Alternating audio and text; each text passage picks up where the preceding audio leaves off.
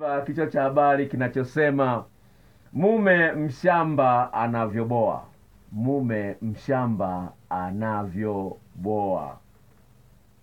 Dokta, mimi ni binti mwenye umri wa miaka 24. Nimeolewa. Mume wangu hajawahi kunipa denda au busu. Eti ananiambia labda nafundishwa na mchepuko, ndo maana namtafutia visa aninyime denda au busu ili tukikosana niachane naye nihamie kwa huo mchepuko. Dokta, mimi nampenda mume wangu, lakini nataka anipe raha. Sasa nimwambie nini? Nimwambieje? Dokta, naumia sana, naomba msaada wako. Nimeipa kichwa cha habari hiyo mume mshamba. Ni kwamba kuna wanaume ambao hawajui mapenzi ya kitandani, hajui jinsi gani ya kuonyesha mahaba kwa mwanamke. Wanaona kwamba huo ni uhuni. Na wapo wanawake vile vile wa aina hiyo hiyo ambao wanaona mapenzi ya kisasa kama uhuni. Sasa kama ufahamu denda ni nini? Denda ni mwanaume na mwanamke wananyonyana ulimi, wananyonyana ulimi, wananyonyana midomo. Hiyo ndio inaitwa denda. Sasa huyu mwanaume hataki hilo. Sasa ni moja kati ya vitu ambavyo vinainua hisia kwa mwanaume na hata kwa mwanamke. Kwenye lipsi, sawa, kwenye hii midomo hii kuna miisho mingi ya mishipa fahamu, kunainua hisia. Kwa hiyo mpaka huyu dada analalamika kwamba mume wake hataki kumpa denda, ni kwamba anajua kuna utamu wa denda. Kwa hiyo wewe unanisikiliza sasa hivi, kama hujui utamu wa denda, naomba uanze kufanyia kazi. Kuna utamu wake wa denda. Sasa huyu ni mwanaume ambaye hajui thamani ya kitu kama hicho, kwamba inaleta mshikamano wa kihisia kati yenu, na vile vile inakuletea wewe urahisi wa wewe kufika kileleni. Sasa mwanaume kama huyo anahitaji shule. Sasa yeye anakulaumu kwamba labda una mchepuko ndio umekufundisha. Ni kwamba hayo mambo hayajui, ni mageni. Anajua hayo umepata kutoka kwa wanaume wengine, lakini cha msingi ambacho unapaswa kufanya ni kumwambia hivi, mume wangu, hivi unanipenda? Akisema anakupenda, sasa kama unanipenda, hiki kitu kina uharamu gani? Kina ubaya gani? Akueleze kwa nini hataki kitu kama hicho. Kwa sehemu kubwa labda tu hajazoea. Nakumbuka na rafiki yangu mmoja ambaye alikuwa ananisimulia story ya kwamba akiwa na umri wa miaka 30 kama na 5 hivi, alikuwa hajawahi kutumia mdomo wake kufanya mapenzi na mwanamke. Sasa alikuwa amefiwa na mke, akaipopata mwanamke, yule mwanamke akaanza kumnyonya sehemu zake za siri. Kilikuwa ni kitu kigeni sana kwake. Kilikuwa kitu kigeni sana. Mara kwanza akamwambia bwana, niache.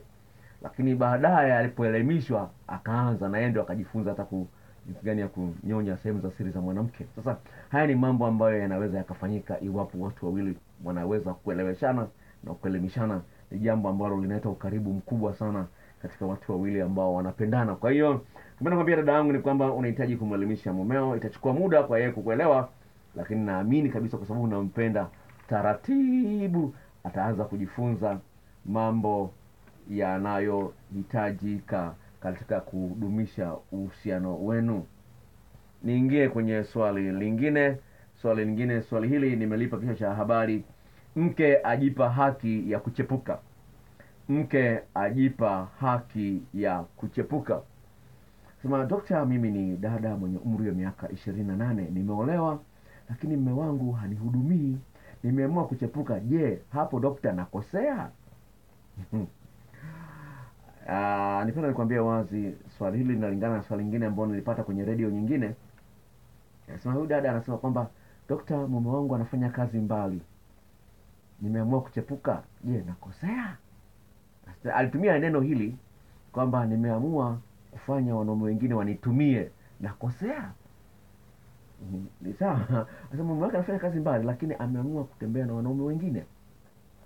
Napenda nizungumze hivi. Huyu dada anasema mume wangu hanihudumii. Napenda kwambia mwanaume unanisikiliza, unaposhindwa kumhudumia mke wako, unasababisha matatizo kwenye ndoa yako wewe mwenyewe. Unakuja kuzaa mtoto ambao sio wa kwako, lakini utaambiwa ni wa kwako. Ni jambo la hatari sana sana. Lakini napenda kwambia dada, wewe unanisikiliza hapa Radio Afrika, na wewe ambao unasikiliza kwenye YouTube, hajalishi mume wako hakuhudumii au anakufanyia vitu gani, unapoanza kumsaliti ukiwa bado uko naye, unajitengenezea matatizo wewe mwenyewe. Naomba nizungumze nini? nafuu uamue kuachana na huyu mwanaume kuliko kuendelea kuishi naye wakati huku unamsaliti. Kwa sababu gani? Utakapokuja gundulika ukaachika, itakuwa ni aibu sana kwako kama umeachwa kwa sababu wewe ni malaya. Hilo la kwanza. La pili, kwa umri ulionao miaka 28, bado umri wako ni mdogo sana. Sawa, bado umri wako ni mdogo. Unahitaji mapenzi sahihi. Sasa jinsi gani wewe unaweza ukamfundisha mwanaume jinsi ya yeye kukupenda wewe? Hiyo ni kazi ambayo unapaswa uifanye. Kwa hiyo tafuta mbinu za kuweza kusaidia wewe ujifunze mambo mazuri ambayo yataweza kumsaidia mwanaume ajione kwamba anayo haki ya kukuhudumia wewe. Kwa hiyo tafuta mbinu za kuongea na mwanaume ili akuelewe. Kwa wewe kuchukua hatua ya kulipiza kisasi na ukajipa haki ya kuendelea kumsaliti huyo mwanaume, unajitengenezea matatizo. Unaweza kupata ukimwi, kumletea mwanaume huyu ukimwi. Kwa nini? Unaweza kujua yule mwanaume unayechepuka naye anatembea na wanawake wangapi. Na wanaume ambao hawajatulia wapo, atakupa hela, lakini unaweza kujua kwa sababu hela anazo, anaweza kutembea na wanawake 4 kwa siku. Inawezekana kabisa. Wako wanaume wa design kama hiyo, ndugu msikilizaji. Na kwa wale ambao wananisikiliza kwenye YouTube, kwa wale ambao wanasikiliza swali hili nikijibu ni kwenye YouTube, na mada nyingi ambazo nimeziweka kwenye YouTube, sawa, ambazo unaweza kuzitumia kujifunza mambo mbalimbali kumsaidia mwanaume aweze kubadilika na kuwa mpenzi bora kwako. Kwa hiyo njia nzuri, chukua jina langu ambalo linabeba channel ya YouTube ambayo ni Paul Mwaipopo. Chukua jina hilo, liandike kwenye sehemu ile ya kutafuta.